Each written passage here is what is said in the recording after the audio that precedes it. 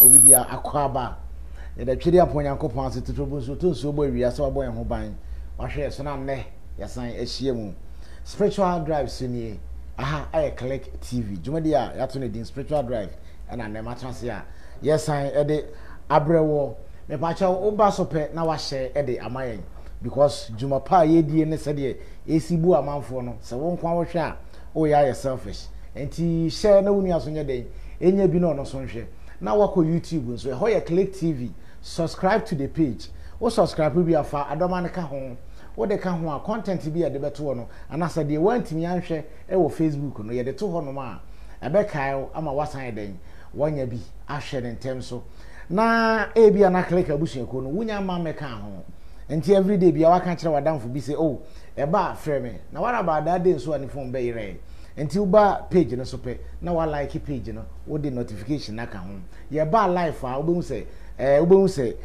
eno so be notify am wo say yes click ya ba live enti safe na wa join ya me ma wakwa aba esan ma ajo spiritual drive show ye fra be disciple na ya ka chi kakra mo fa nche if say ne no ye relocate ya ba tipa odoko tipa you see e ho ene ye wo ni kire ka so a abrosan bi wo ho no it was left yes it was second floor I wo pepe and I wo oba ho no ma obo se click ho na sisi ya banti ane said e di djuma di emre na e di djuma no nti ane ye ntimi ansha ase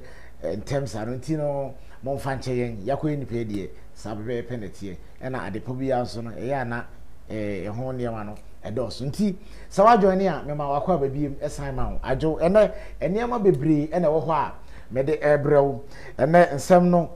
piko etise zoo nkwan no abo bia bi wom so te ase enam bia bi wom ene me na special person ye ma me ba ko pe ye mama Vic ena ne me na trase a ye de eniema hodo hwe eniema esisi ya ye baba be kirekire ni nyinem ede ama se de be ya ebeboa wa brabo na ebeboa menso ma brabo efise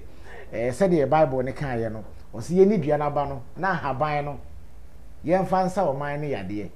enti ye di dua na ba na wie na nso se de be ya ye be nyansa na ye de asa ye ho yare no e ho na question no enti Nyankopon ma bi mu nimde o ma bi mu nyansa se ni fa kire o manfo enti se nyame ya dom na se yenya nipa bi ti se ya na mo be kan yansa de ya na kire se ba bia awu wo ba so a me pa che share page na fama me na unu aso ye den enya bi nhwe ifise niema Nyankopon bo e bia no afa so so me ma me kasa wa no me ma me akwaba ma Vic me ma akwaba na on pom ti say ye da Yesu ase o look nice papa abayo aso ye da Yesu ase eno ne papa ene ye wo niema bi a ye ba be discuss ahaba no kra bodi no kra na menti bi da ye odwan nkyene is it odwan nkyene na ye behwe bibia fa adwura so ho na fe ya ba P life bitters na P life cream so enti de wo he na yemfa na fe yemfa odwan nkyene na se yenhwe adwura no yemfa odwan nkyene no ma menfa adwura no okay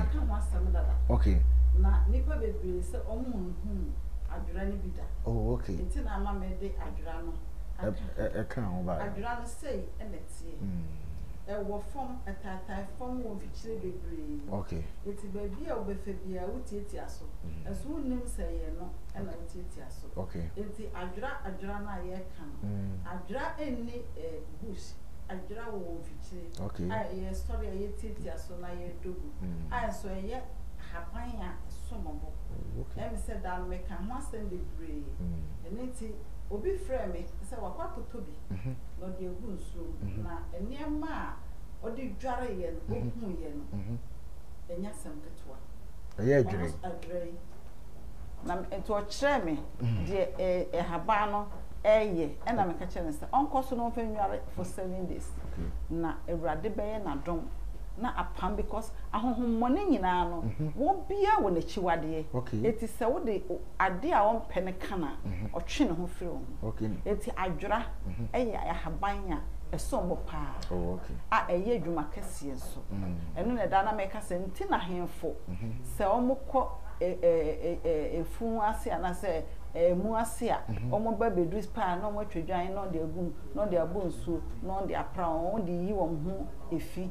esan se bible aka or Psalm 51 say fadra eyi me ho fi na me ho fi wo bible mu eti ne enye bone sedurade etimi amasa haban aba bible mu dia na obi yusu a na ena meka se na ahyase ne na mente ase na eka se obi tete haban ma na minum se abosomfo na eye Kristofo ena ya makwan ama abosomfo abeteki sa over na omude egie no nyam a ewo se enka Kristofo ena de sa enonyam nefa okay eye urade ena aka ena waje eye haban a esompo pa na mama say wi ase kra ye we menye sure say bosum bi anase nipa da sani bi aba haban aba wi ase da bida eso ya na ya dwen on say okọ osofo ho a obo mpaye mawa na okọ o mawa haban bia but okọ bosomfo ho a obekọ kururururem na okotetete haban na de amount etu ode mawa na oba bajiu sika bebre a ade no so kura no ebi na ebi ben ebi wo fie nso wunim na waposa on fa mrew a obehu ne stay waposa enti no waposa no be de na be hu say enti oba o se haba me de amount ebi e wo kase enti ko na bra okay na ode ko no so no abi ade a ode ko ye no ebe ye because tumi bi na edu nya eti ebetimi apam tumi na fi ho eti obegine di ma wasan abante oba na o charge okra na wunim se ade no de amount no ya ade papa enti wutua ho kakra na onsuru asu na nyame de achekwa a eni se kaye posa na ye de kire ana se afi nkrofo bebre bi sa me se mama yakohu haban ni bi na ye mfa sika nkoto ase asa na yate ana enam se haban biye ni ho a wokote a wodi sika to ase haban ya awurade ma pie wo fi a ye tete no ye te ne kwa ye mfa sika nto ase na se me ka kiro se mate sa haban okokote fesika to ase ebi na wa ha yi a ofiri wa ma kwa ko fesika no obi kura twam obefa yes ye te a ye mfa sika nto ase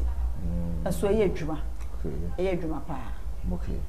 enti na wo ka se nipa no digunsu we no wo digunsu na se bia wo dware a wo be pesa ana se wo de begum sa keke na wo dware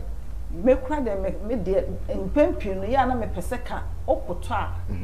na ko de gusu no na eye tro ti se nkruma eti se wo de gum na wo de hohoro ho na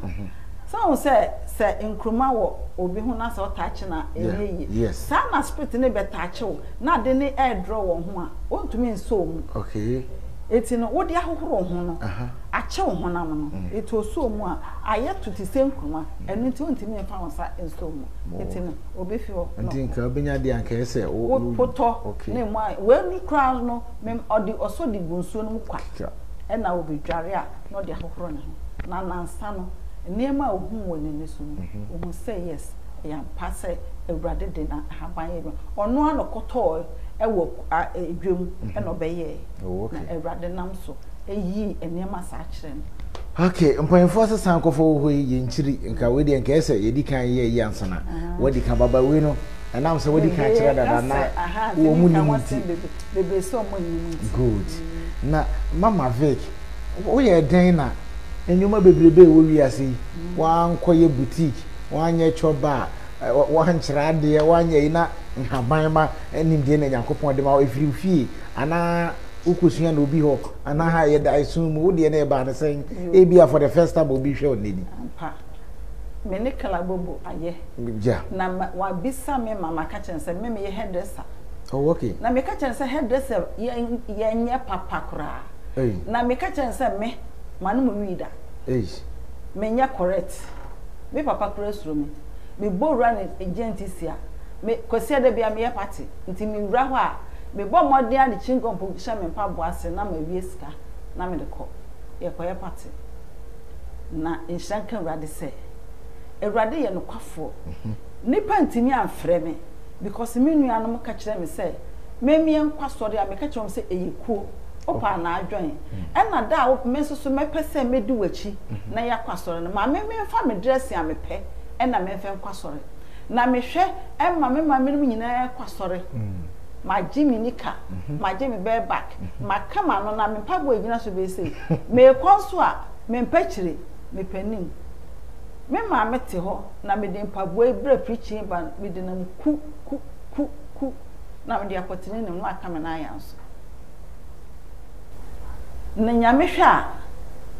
me ntim enipa ntimi nsakra me itimi de me erade ne sakra me isan say o ma me nya accident na accident no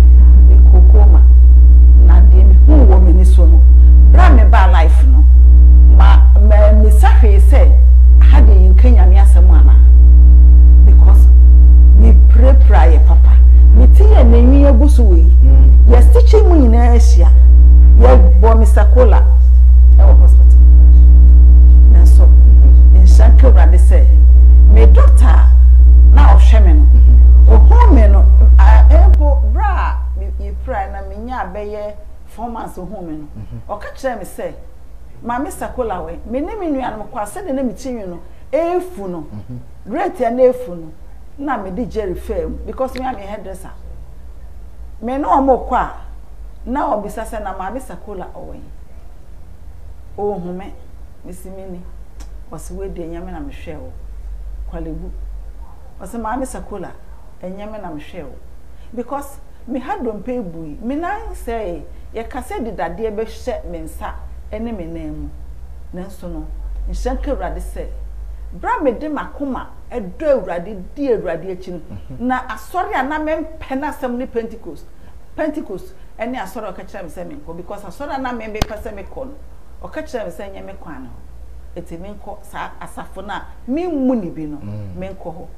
me kwa asori kwasiada efiada na ye mpaebo ena me ko e mpaebo mo bo no ntimi mo me ni mo bo na me de masoko obi ho na meji amen na anadwo aye beda no ena me rua ka kire me say me nkoja na private na say wo wan fa me ankosore anfa me ankosore a me nkoja me nko eto pagya kane ne dundum kane se eto pagya kane na fi dem ope na me nan na abu no eye se de wa hospital na de scissors eyi me danya na ya on pagya me no me pagya me nsa na de bia se de nkame mu ni ye me no enye me sa biu eti afemi a metumi sore na me de me nan eye ni si ho na me pagya ne enye na si ho me di si ho no a asi ho na me sore na me si Yesu asame yare yes titimbire no no awrade ya nsenkyerene o ya nwomodwuma na enen soso awrade oye na Pentecost ya safo na me pe o masam krankankan ne o mkomhye na so inshanka awrade se ene awrade ma me hu se enye omo pe ena na omo de ye de omo ye na mu efuo no awrade ena nti awrade efre wo so a na se wo ma wo kwan ene ya me ti we obi second chance na me de ti wo no because o ka kire me say enkwa odi ama me no obi die na odi ama me no eti se me de bebo bra emfata no awrade a obeje na ade eti ene me ye bibia me hwe ne ye pa se me nua bi beye made ana obi beye made na me ka se me de be hye me mu dabi me no kan se si a me twape etwa because me delete enema be pharmacy me try bi na ne me hu ye nti no man pese efri ne kro me no bia be ya kana me do bia ho enti odofo wo hwe me a me ti bia na me wo mu ansa na na awrade ye me se de me ti wonu obi ya aka bra wo tie me program ya kona ne nkakasa na ade ba ko awrade mpe ene ayaka enu nti no se wonu afom wa fa che no mpanso ahoro aduasonson ontumi nkanti jai na wonu nua na bom na se wo de ade ato wa bisa ade ato awrade enu se wo pe bibie ewe fie awrade ho na na obi ya kade a oboa esan se me bra me kwa asore na osame yare no na me bigusu stress oma mi hunu na mi hunu yi na intase mo be yi ma me ne se me payaka eti mi nya ya kan fi mi mu na me hye ne bo se fiti sa da no mi no obi anya aka biom ewe eyidi okay kwasi ada ye kwa asore na ese be revival na ye ba be ye no wa wo no obi ya aka bia kona ne mu na che sa to so mi no eti ayampa me ka kire ade se me obi a me ne na ya aka bia me ne na bom na me nsa machi da hwe Ewrade so nipa hwe o na third day na ye di wie revival no obi a mene ne ya aka o school time me ma me suma se me konko ya de o me store family me akọ akoyi na me pie na me hu se Ewraba na pie ni ne brother eba enti o mo papa na me sanko redem na me bunkotodwe na me da Ewrade asese me da wase sese nipa we me ni hia be 30 years ni na so ene wo de na ma me Ewrade mema wo hu se ne maka no meye ti me be gina kwana no on du manim no se ka mo na so chia me me frɛ ne nua be ma ne chia no e na me frɛ no so chia no wanyi so na ne brother ne twa nani no nye ne sister chia no no se mante no obi chia odin dey say wante no se oh mante sister fa chia me na me bia madwen ne nam kura no eti efi honom no sister no so kura ekoka kire obi a ono so no obi ya akase ade a me ma ye nti no ono odebeye na me de abisade ato Ewrade ni mbra ye revival me wo honom na me sister Penny eka chem se ni konko adwuma no wato na me mo won amane o wato bibi se ye femre me na me fenye me dwuma no nu se me ne ma me de efi Nigeria eba ne nyina asai na Ewrade adom ne nyina mu no na me do Ewrade sa odofo wa ha na se Ewrade frɛ wo so a ana enye obi a obekosoro hu asore no okọ a bomoden se wo beye safunu mu adwuma me sori anaju 2 o'clock ana ne ko 6 ya Sunday bra me ho to me eti ebebo be fa on beba no na me mawie bibia okay na enum na me sister Penimba ebebe free eto be free mu no na ye bo modi na yesu be yesu bi papa because ye chi me sister say no we poison the banama wewu obi of Finland na about 3 days no obewu na yesu no mu na no se mu ye nya yesu na yakwa 5 years ye ntini anya hwe eti ekona ye be kono ono e ba be konse ekona mai eti odi adom aguru adom so e na ebe bro ne nipa bebisa ne se mo adom no enye bibi na mode ye adwuma na enye okot bi ana enye bibi na wode ahyase ana osiso bi samosa amonka nkyere on se meni ne amene na efiri ho no ade a papa ne ewura e wo ye fie ye de ye adwuma nyina enye ne eduae ne nyina ye ono ankasa na oduae ena haba ya me be ka ho asem se ono ankasa na obae na obekire yen o kire yen physical and spiritual nyina de ebeye eti Ewrade de oye no kwafo o pade fie Ewrade nkyenya na se wakoma nye aya ka hyemu ma na emechiro ne se wakoma na da mu enye wo dia ka kire Ewrade se fansa to so na mfiri me mu na ma me wo die na emodwo no na metimi adɔ na madoyi eno no unama na Ewrade o kasa e kire se oni nipa e kasa okay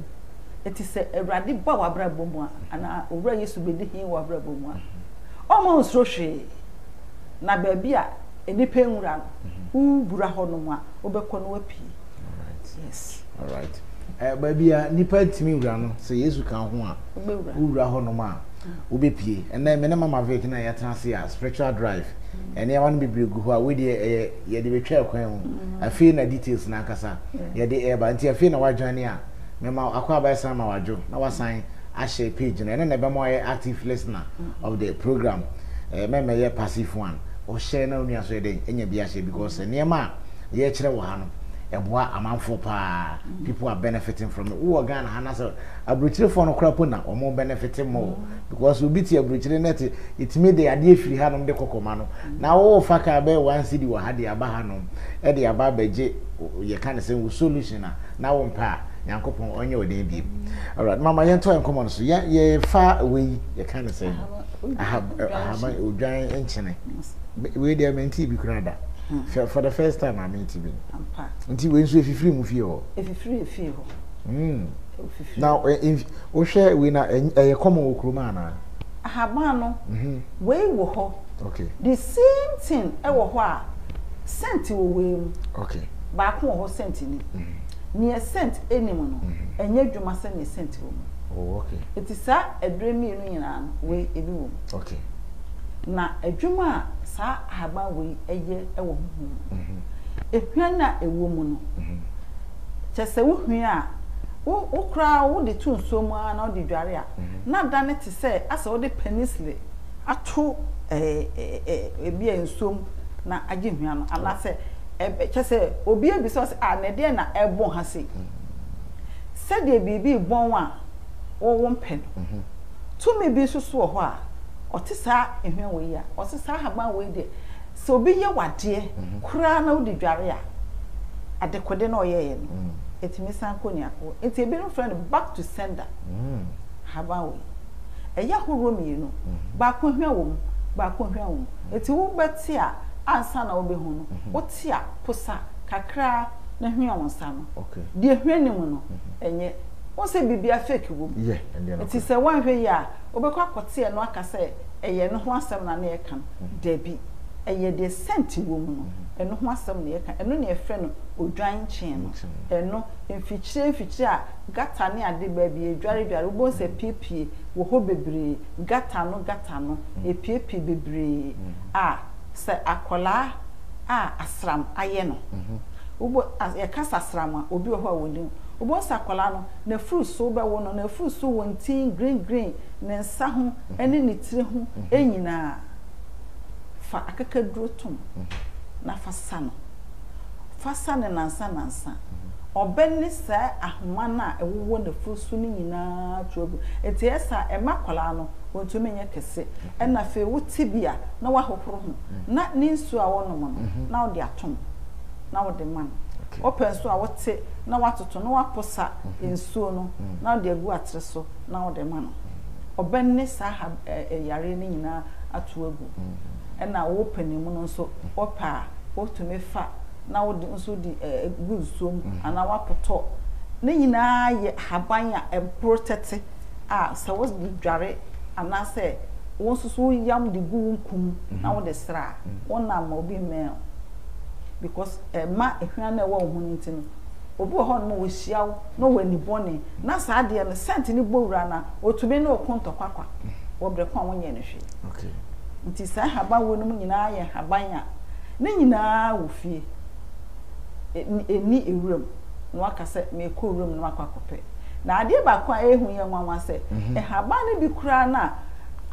aba ye fie ho no ma anka kokko ba bi a otade wa na be huhu se haba no nanso ankran akwawe esu fie wadudua sa ewura ne nyina aseke monkeka sa we no nyina mbom na nipa no fe enfra garlic na ofe nware na se wo hohom mu na wo den yo haba na ewo wo hu no ebia wo na dwuma wo ye ontumi ma wo nchen me no won da bi na onu ankasa na esan se okwa osamba behwe se ade na afi wo hu a wasan beta konti ye de ni nyina so akeka bom ene ye de aye sa nkun ya chi ne de afra nkuto enu ane nkun aye destra obi ho no ma social na sesa nkun to nkun wo ho na se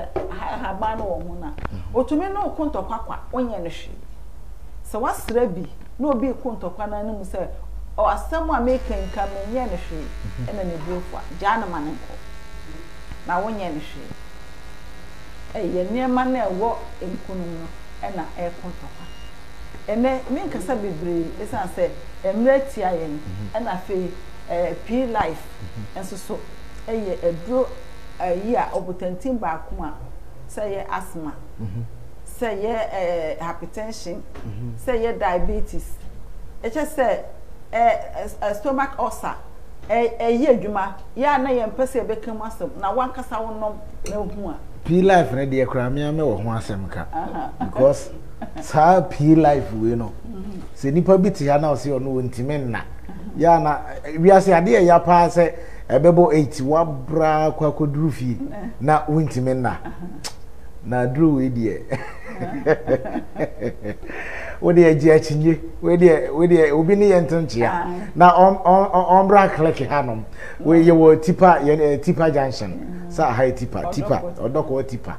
usipe we say abrosan bi wo ko odoko wo ko kaso a e wo left ye ase no ye tonton disposable products e wa ase ye wo second floor hono wo de bra na beje ba ko pe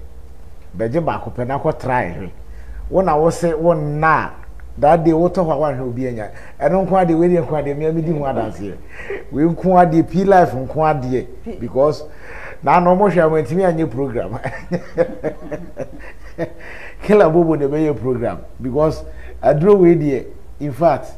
ahama ya mo dey ye adro papa ni nyina haban na wo fi ho no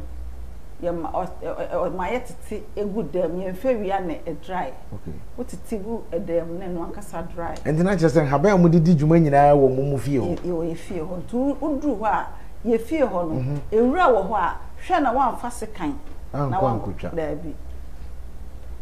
okay enye wo na odua ye eno ane ba Yankopon na ankasa na na fifiri enti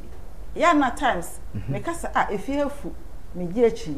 na mama ya do ana me de we decide abo esu temi to etwa ye ho na ye fie ho no ensu onto ebema ya bra ansa na fe ensu na to okay ye bompa ye koto sere ansa na ensu ato ansa na ewura no asan ye fifi ma ye nya bi dia ye adwuma okay nti haban rodi eye eti se ubia se woda wutumi na ana fe se de obenum a ebeye onti no dro no onom nsa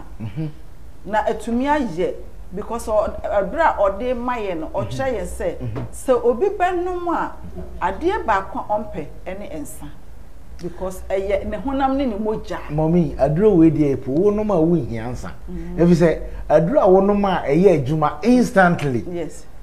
what am I make ho asem adro we na me ba be program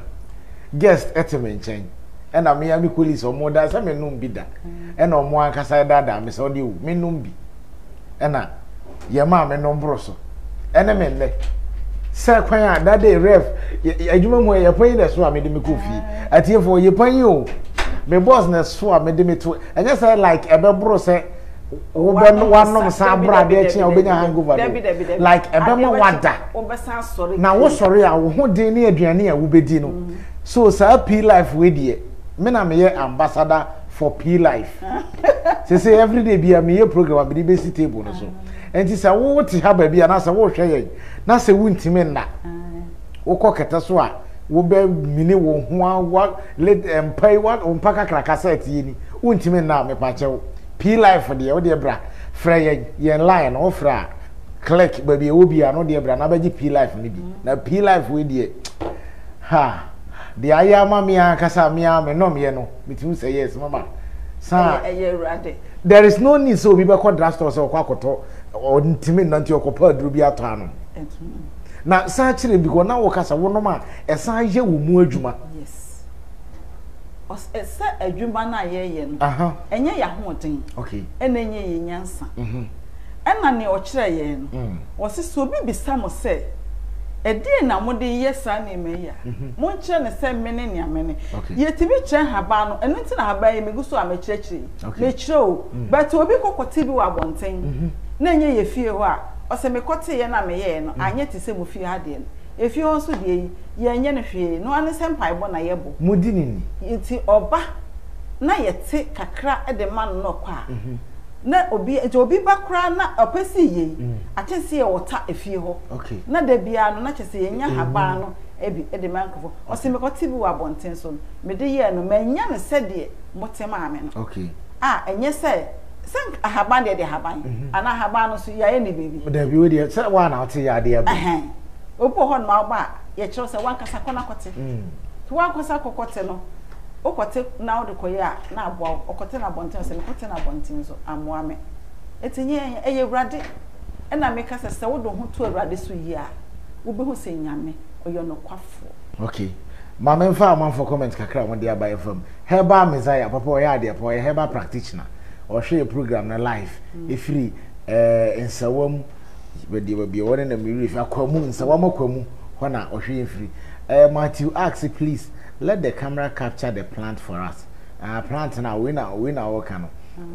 did they favor also please if there is something like small stone in your armpit what can be used to cure it koko and I say then koko okay Oh Mama Lydia, I must come home soon. Okay, Yanabra. Or see botanical name for the plant. I think that's you know a salt bush. Yes, oh Krishna. Now she can say very, very true. Pa mixing the leaves with your body cream is so good and powerful. It will expose the negative people around you, Mom. God bless you for your teachings. Nancy Kadia or your hair bath for stamp. And two cars, I'm not the stamp, but to see pine. I just said the Okano, no correct. Melinda Jefferson, or say, how do I receive some in US? Would you know Bagana ha? Ubinya Duarte. Then I won't US or no. Mariam Yakubu say, good evening, Click family. Yes, the medicine is good. Peggy Asante say, please, her number. The number will come later. Number and the other day, I will screen so. More moody kind of comment and buy. I went to me and kind. I think the network in Inti. Ama my Nyanti. And yes, Abraham Mensa say, I have skin problems. Okay, you go so I Casano. Ebeba. Oh, dear Beba. The day favor say, please, Mom, what should I use to cure the turn in my armpit? Or the mommy or her? Young corner when you know Drew. Senior Baba, or so what is she name for it? Please, a tree name for the Habana, who join channel. Anna, a Jurana, now walk and answer the or him. Susan Udra J. Or see, do they have medicine for anemic? Yes. And oh, yes, bra cra, man, train. Yeah, Fred. Fellas Watson, or see, I need the number for the woman you interviewed yesterday. Endra. Yes. It was last week. I think it's last week. Endra. When you interview, no. Abruanana. I be Abruanana. Abruanana the interview, Endra. Okay, share video no corner last Piasso call Ubehu number no. Akroma Nimrod. Was a good evening, Click family. And you comment, no, ba neighbor comfort Chisa. Or say, please, does she have something for weight loss? Obisa say, on your hair, ni mo do think or percent is what okay, Mate, Mama, she will be more. Now, Mammy, I didn't know come Ube Hune bar. Ube Hune Banda who or no. You got to send bar, you will never believe it. Always young. Ellen White, or see any medicine for sleeping. As a man, okay. On to me now. Sure. Now, P Life now make an occasion I run the media now.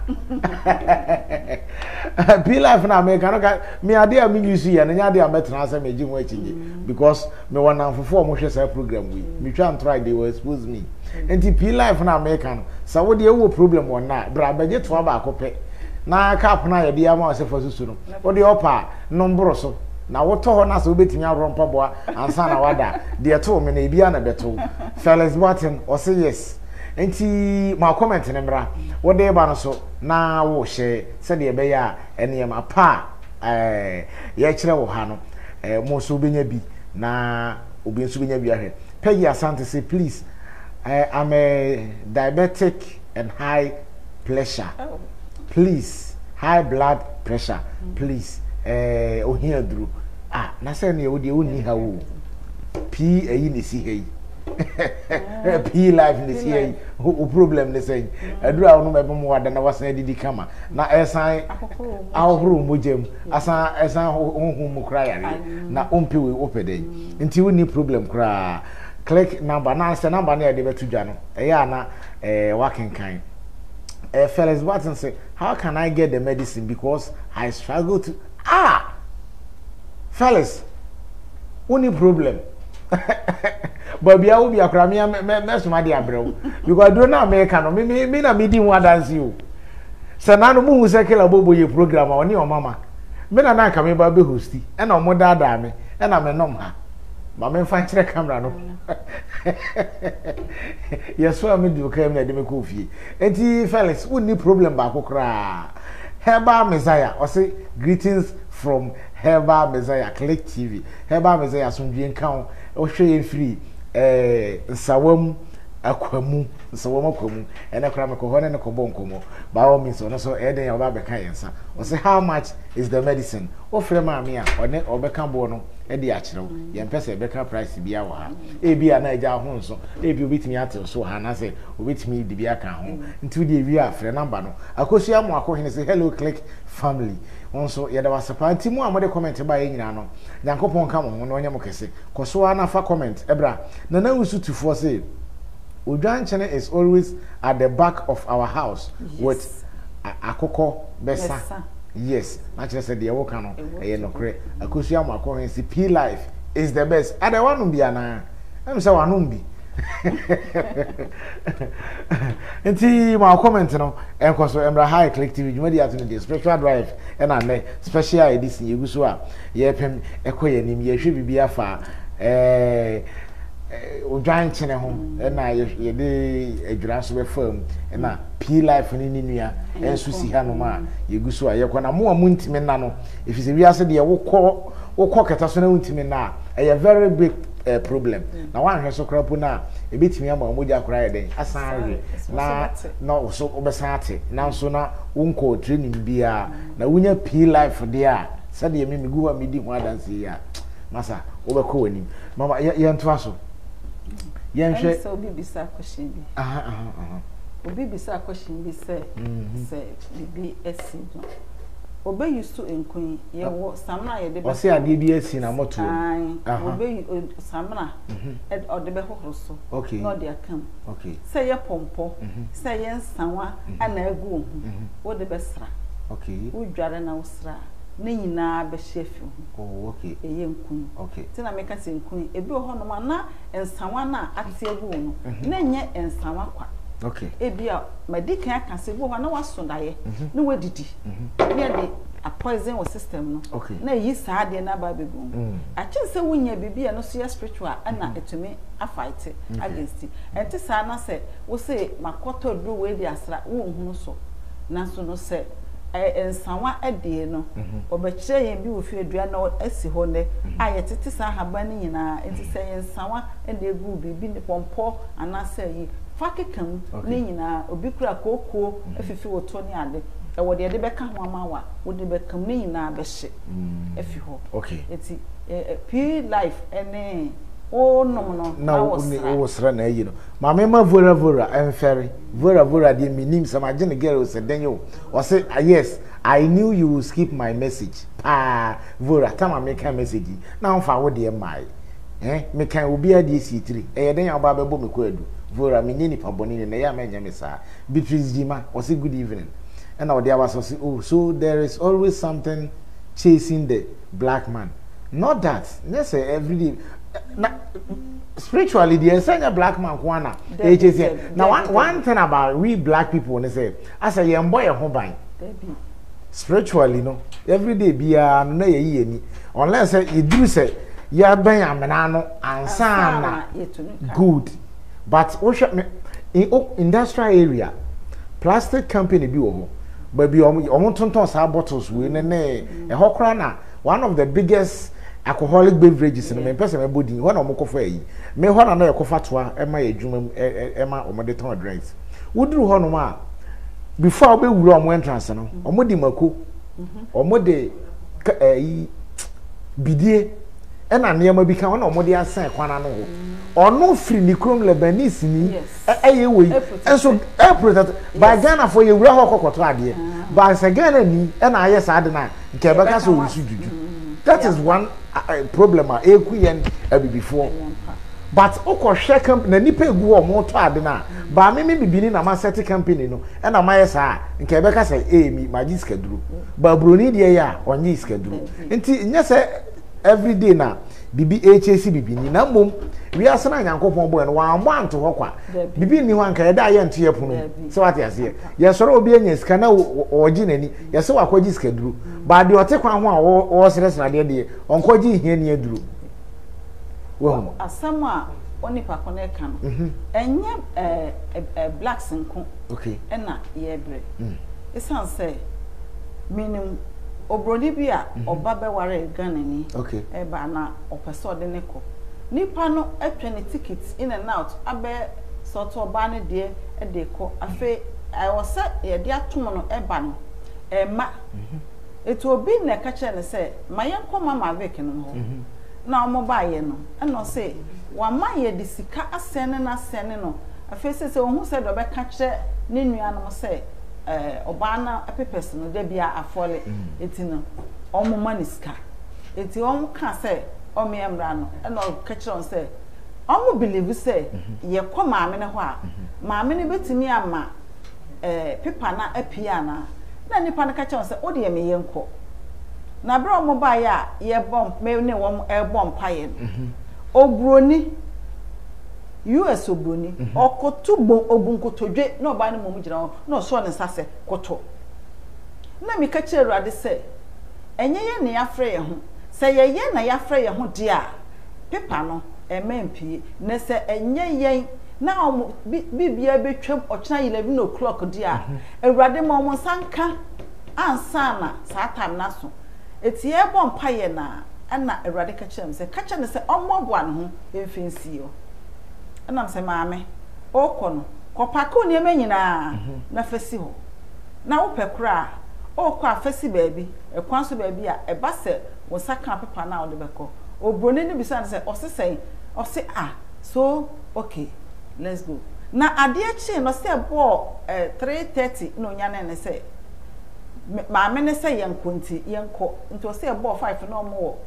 American embassy ho dada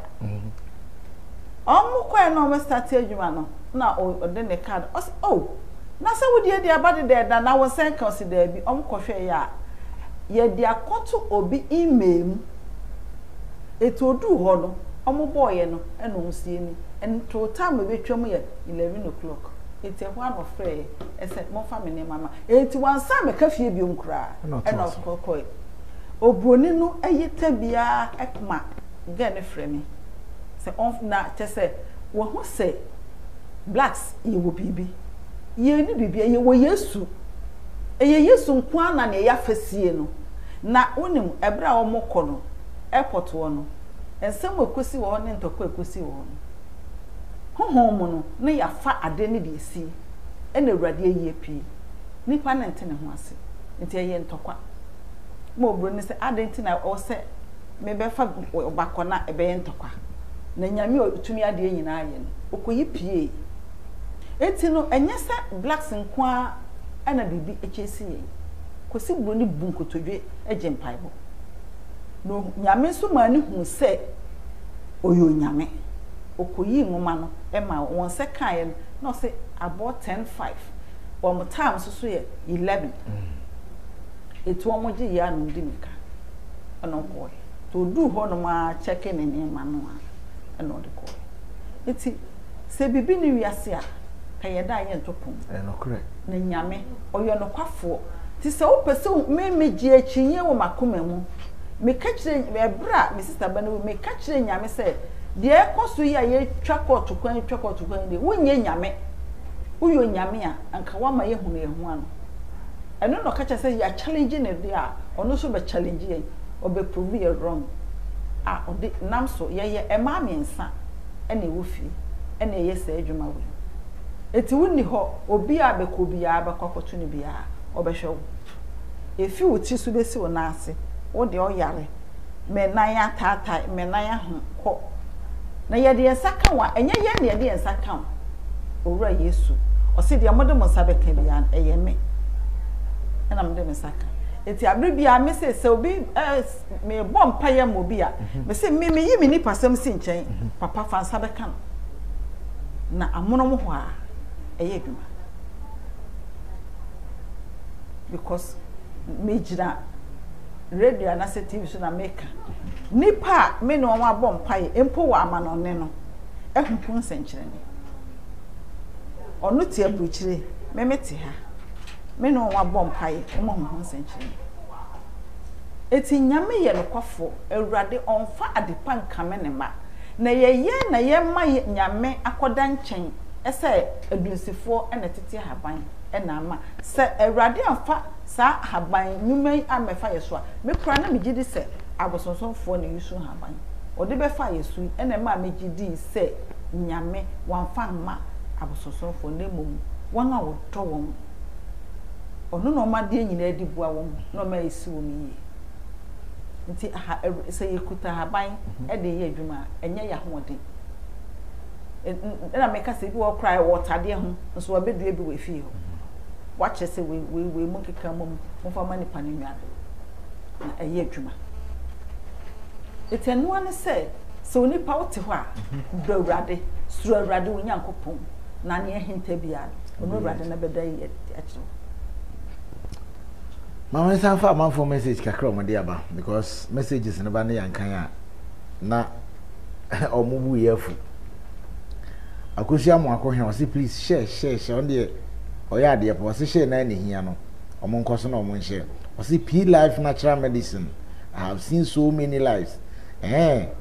say P Life natural medicine have seen so many lives. Is it safe or not seen na no person chere okay akosia mo akohwe it has power because me dey P Life no manum bi na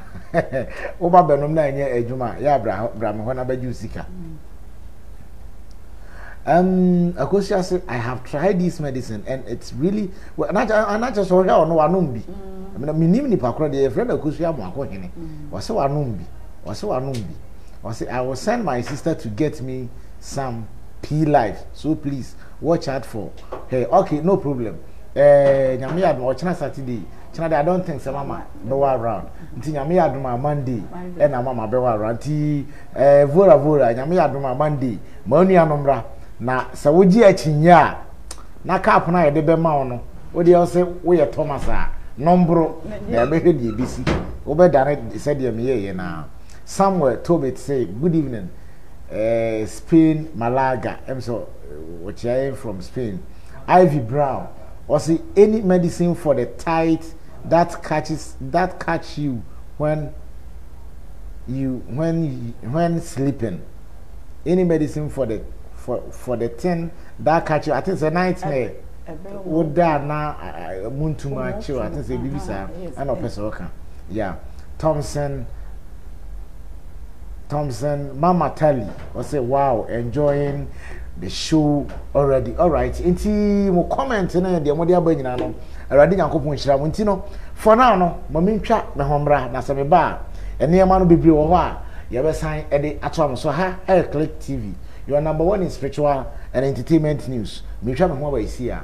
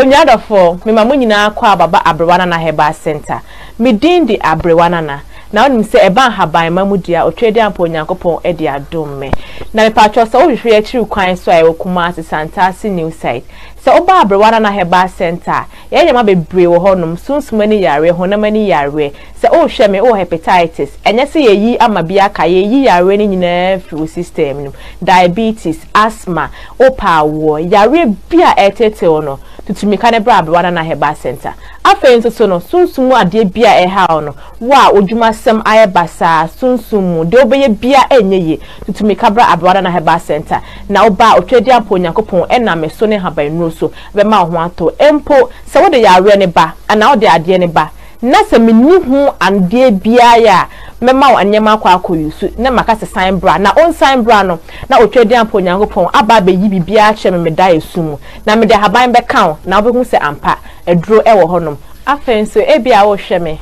echichi we echiri untimi mba ya sure ya ye wo oils a ya ye bebre a wo de stra de for favor awaresem wa odwuma sem enkoyie nyema nkoyie ye wo oil ene ne samna e wa hanom abetimi ayusu enyema bebre wa abana na heba center wa opa awo obare se esunsun bi na ye wa ye ma osem na ne oil wo de kostra bibia be ye kama se opa ye kira kwan a ye wo kuma asantase new site wo de ye kira kwan nya kra enye we kra faka na bra santase udu atwema kwa ngoma bank onoma ka se oba abrewana na heba obia do beba abrewana na ye telephone numbers ni se wo hia ya betimi afresi number we so 0249985916 and I say 02433656662 baby bia owo bia no freye na ebeje oso abrewana na we say wellness through nature mosomfo odisia kojonto evangelist into enene mo kasai enne nyame nhira so ne me adi ahia Click TV so na ahwemi ubebisa ho se ne den na ekoso wo ho dwumadie kase bi ikoso se wonte de na me ka kiro Dick Rich for spiritual and herbal center ye trase e brande bia e wo Click TV so e free mre no nwatwe kosi anwumre no ndu ye pay ye behunti ene ye kekere boa control fi wose misuman ni mani usuman ene haban na no ene nyame de amayen ewurade nhiraw adofo nana kwache nkwanchan ade a efe ena me no wakasai from Dick Rich ewurade ya dom Click TV ena ye ni ushia ebenada bia every Tuesday ye ni ushia o Click TV so na haban ena ye de be yu hawa no ye de haban ebe koatia nsuma ware na ye de haban akoatia diabetes ni stroke no every Tuesday shia yen ebia obekase mentumi enya adaje telephone numbers no enu ni 0246 55 67 32 0246 55 67 32 059 331 7121 059 331 7121 ebenade bia shia yen wa Click TV so na o hawo no asie betu Dick Rich na we are one we are powerful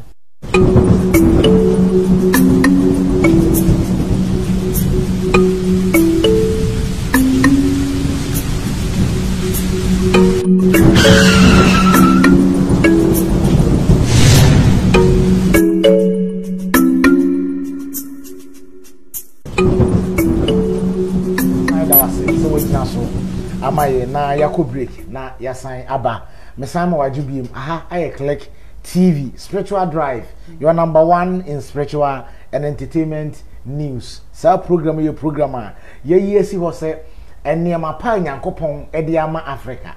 enhaba ma wabo na ode ama yen ena ye project said ye can say chenu achieve can asem no also until the lions have their own historian the glory of the hunt will always glorify the hunter. Say niema pana ye wono say yam project and I say ye yam fan chira manfo a every day be abro ni bi ba be research no afa haban we no de ko no beto amaye oba be ye no de ko no beto amaye na ye na duru na wakoto meanwhile so ye wo ni nyina bi wo hanoma wo yusu a we am fa hwe nkan uyusu aweden ohun beto sa honamani no na san sawo honhomu enso ejuma enti nyankopon wo hwe nipa na obo ye no wambo ye nyina pe obo memesa memeye presenter ana obo me ma me so say o man ni ndie se haban we sa o de fa o de we kan we hu a wo betim de aboa me ma mabo mo so atiase ti sa na nyame ye ne pepe enti anwumre wa join ya me ma wakọ abasan ma ajo yeguso a ye hwe ahaban ya ye frɛ ne Odwan Nkyene a ye frɛ ne bush short and as a sword bush ɛna ne yeguso a ye twetwe nkomo ɛna P life nso ha ɛne nikim so ha ye na we no sa ye di ne ye de ye tese niema bebre nti afie na mama yakɔ break abe de afie na mama eba ba kyiri mo amu bisa na number na wi a number no ye de betudwa mo amu ntime nane ade no from Monday going mo mesa lie na mo magi mu P life na sadro we de se me num bi a nka me nka ho asem if se me program na me ye na a new show your friend me disciple ade a men test ye no men talk about it men nka ho asem na mpanyefo bu bebi se de ehunu bi da no o se ye kire de ohunu bi da no o se ye kopa ahwe me de mahunu bi da enti nso bra na behwe mama ye nto awi no so ahaban me se abofra ana se bi opani wo ne se wo yam ye wo ya utume to ade kekenja na waposa na wa emunsuo no na wano atreba oh na je se utume nom ne saa utume nom ne saa oh okay abofra ketewa wuchim emane nom pensa abofra asram aye no wuchim na ade mane nom emma okotefi ase green ni kusua wo eyi ni nyina wo de akakaduro tom na wo de asa openimu obetumi de asa okay yes empo me de atam se me ye te se salad a me she that tibi na ma hohoro e de nchen ahohoro no asa de ensu ahohoro ti ye wi a na fe wotwitwa e de afra ugie ne o dandelion ne ma no now the anumuti na ma look young no ene rade pesa say habane de me kura no ene timiti we se me ko ba bia abontie didi unyame me ko fiti anopa na me ne di ofi a me ne di bi san se aduane aye no na bontie no enye ni nyina magi ni doso eno susu na ekuni me magi me fa nya aduane me di ma aye no me di wisa ene kakaduro hwentia wedi aba pepre no na yayam the spices no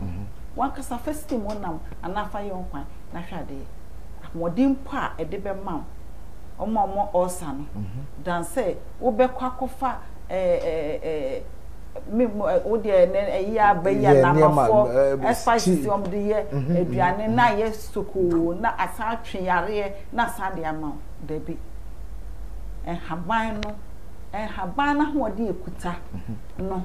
ene yankasa ye spices kakaduro ni wisa ne ne ma no a wanyam ne awo no na wo de ye ahode de be ma no enye no bi ni adwrai wo de nche hohoro ho na wasa hohoro ho wo fa na wawe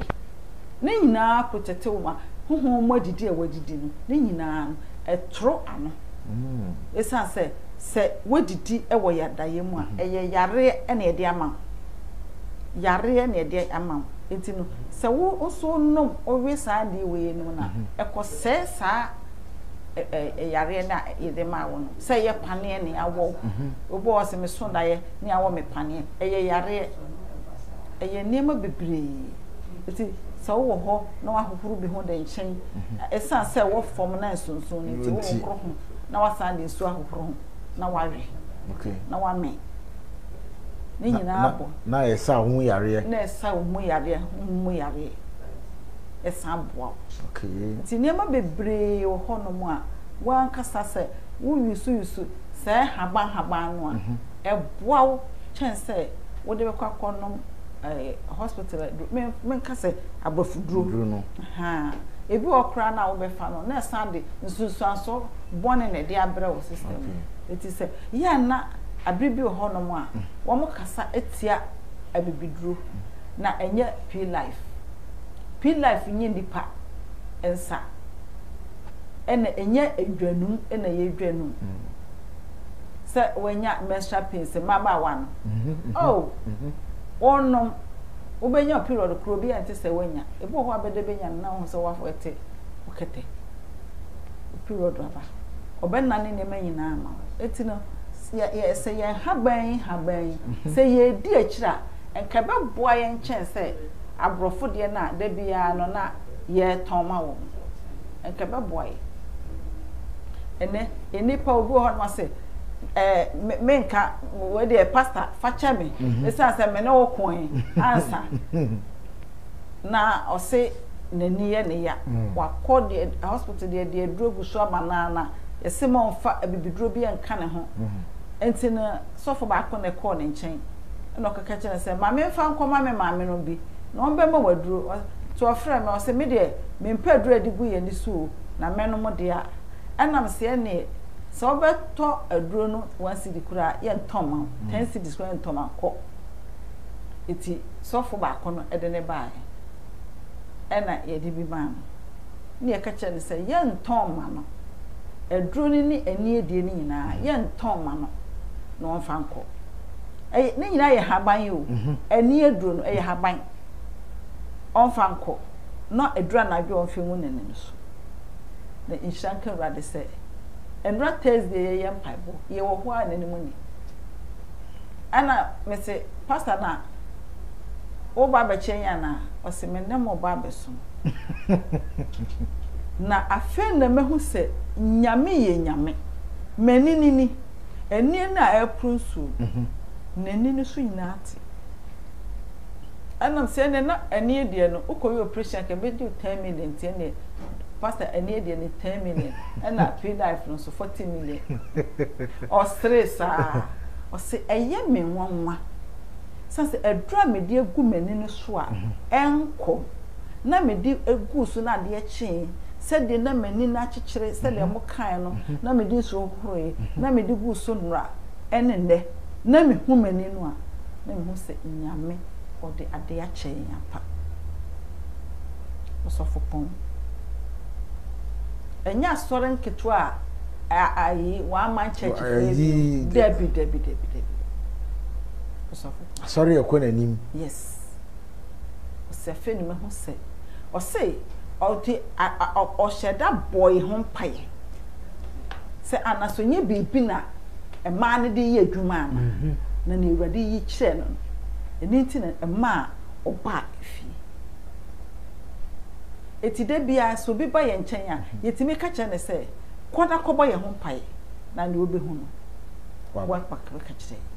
eti haban de enya haban de ese ne se me so abade a bebre eno de adom ye ti ni se ya de gu hodem a no adry no wa manyache ni anu e de aye eni nua okay nti mama we no me fan say me say we e be din se me hu timi ate bi wo baabi because the way city no so wonye expert a net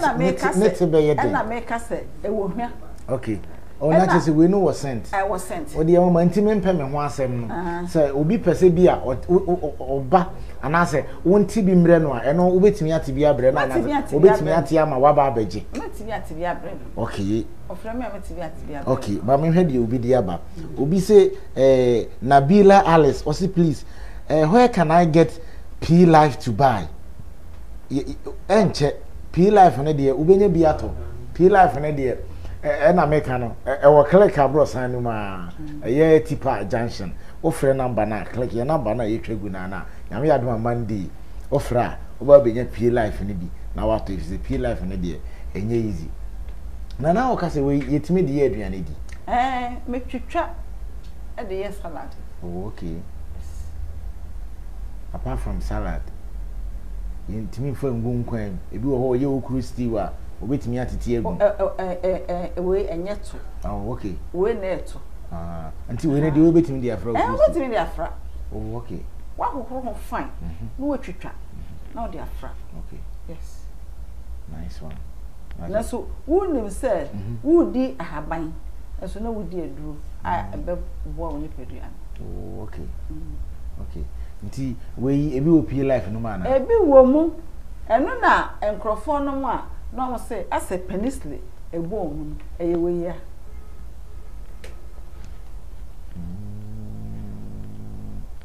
eye branch no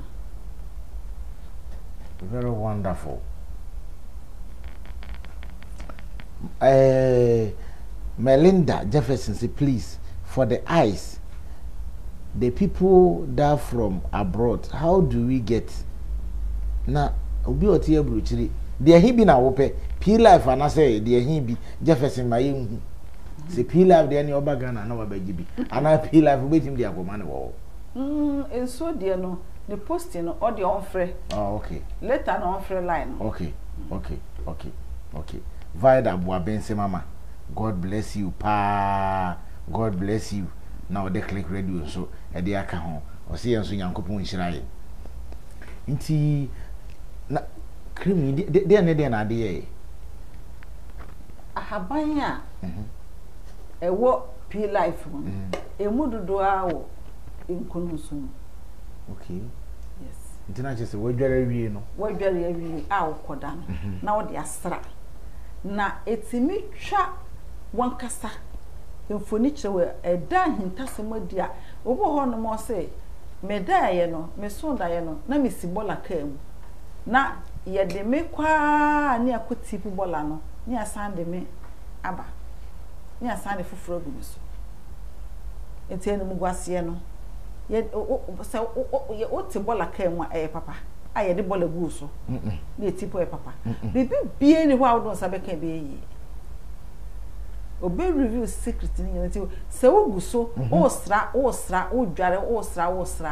obe ho safe ebedu bribe no ebe ma wa ye strong in spiritual se obi ba wo so a wo teme bu no pa Yes, I can ye kura. Ku ye kutami ya enkun ye wo ye papa no Nigeria fo bi on say mommy mo enkun na mo ton mo ni mu ne eye eti obi ho no ba o se mama 6 mama 4 mama 10 Nigeria for no any P life nkrofo ye ne eden. Yes, it's as a Ghana for you believe in that this thing. Now one more dear obaako na oyohen eno no wabubu o se doctor declare say enya de obetumi ananti bi o se okokọ hospital kese me modin be 3 obi aso ntumi nanti bi ena baako na o se ne nan ena obebeto obi ena de command ena no papa ne no maduro no ena sorry eti wo sorry ye no ono no drive be fi o se o person behwe ba bia saa de ko de ne fi eti no P life no ya ye mpese be kan wasem ekese won kasa no mo ne eye wo ni pedue won kasa na obi hu Obi de nchi aba ma ne mfa ma we Nadia Ampofu Osu o say she is my grandma. God bless you sis. And Avora say does the eye preparation good for glaucoma? Yes. The I think said the now kasa ultimate. Oh okay. Nti yenhwe you can say we no uses no ye Aye. We need the bibitimi di aye no the spiritual no and I make us say we no ni na no di gu nsuom na wo di dware a how many days na di gu nsuom oh wo di gu nsuom na dey frase na dware wo dware ye se bia ne ye egum na ne ye ono no wure nsuom na apɛ no frase nsuo na twe cent no eti no wo dware wie wo samna bia na wasabi na wo de ahohoro pepa ho na wakoda wow haba no djuma edi no wo de ahohoro ho na koda eno ano nti obi se oye bi a wo dware ye no de bi oba so da ye no na obi ne ne da afi ono kwa no da ne dem so ti ne na ya titi tissue wo ne mpeni a wa no ane to ne pom wo ni so tissue ni ya titi tissue egu ne mpeni ana mkache nse eye nyame so wontumi afa ne ho anka yes eti ewurade emma ne da bibie di ma hu se bibia koso o se so medaye no medaye pa nti we no di gunso na odware amefa se eye once ana abehye nso ne dodo o behye nso no de so o pa dware ne 7 days oh okay yes okay timi fa se si wudan mu dware wi a ana wo kwa dware abetimi di akọ yes na we no wa hwa na bia na unu nua bi nete wo dware yi uni ho na ono so akọ wi bia dware ase ya na okay ese esi fie na se abusuafo no obi e wo problem na waje aya na abata nkra me kacho se monye na de kesem obi e dware na wasabi na ode ahohoro ne okay esanse eboa pa enu nti na sese achinyije nti na me nipa bebre ebre obu ho no se me ye adwuma me sika me huna no udia na wonu obi atu susu wonu obi tu susu na oye o twu sika egu bola so bank na se obomodin adidware a wontu me mpoma me so sika nti me fan so obi intimi nya yi obi intimi nya de wo kan na bi agya waba ona ase awurade adon na de yabaka akwan ho die aha de ne ba nye den odoko otipa de ne ba nye den na wafaka ba bia afiri a wo ba bia wo se wo ba odoko otipa wo free cycle da wo ba wo de wo fa eka na ayekọ kaso na kasa wo besi odoko otipa wo si odoko otipa wo frɛ ya number si ya obeba na wabasa na wa mpesa wo hye ade bi ma me na me de ko dware a eno obetimi aye sa adwuma obetimi aye ama me de haba no be ma no ma chiro se de koye no oh okay nti ene summarize niema e wo ha nyina bo ne tofa na fi niema ne de eye bebre ne wo ho ne mom se wo ba ya so ya na wo de wo yare ne ba ewurade nso ebe ma ye kwan ya ye mfa so obo ho ma wo ne ye nkasa na no wada na di fawe ma no okay na obi bisa so ye delivery comfort chisa tisi bia o pebia obetimi anya obi ma na de akwa akoma ba bi owo ofre a betimi anya obi de akọ okay mama mfa amanfo message kakra ba na ye mfa dwumadie no emfa mra awie ye pegi edene de buy or say the number will come Beatrice Yima or say what is the name of the plant please and I can say bush salt and I say Odwan Nkyene ubisa abrewa bi a ono so obekyerew ai ti obisi good so ya gase good yes bush salt bush yes ana ye frɛ no enti mo amode mo comment e ba ye akusia mo akohene ehye e ma ye pa Nyankopɔn kyerɛ mo amode ba ye nyina no Awurade Nyankopɔn enhyira mu nyina enti mama ye sɔre so kura wo fa na word abɛka kyerɛ tiefo ne ahwefo na ye nko me ho se bebre bi sase ne number ye sen number no 0244 egu screen no mpo ani nti we wo a wo hwe bi a wo mfiri so bia no ba wo de san bobo 0244 099 603 okay 0244 099 603 Ore mpacho san siso na bia na afi na obi kofa pen na onye yi 0244 099 603 okay enti se wanya egu screen ani mene mama comfort na ye twetwe mama Vic na ne ye transe ya ye twetwe nkomo ma me panyimpa a woda P life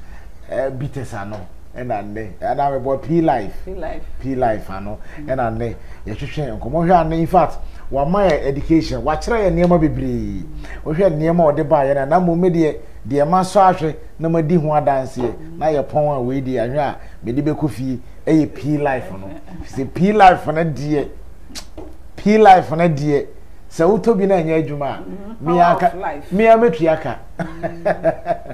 wa beto anya adwuma bia no mi ametu aka enti abusuafo 7.4 kan ye no anoma cha dua so agebo enso chato mu a ehwa anamo tintin bia so eba bewie abobo ano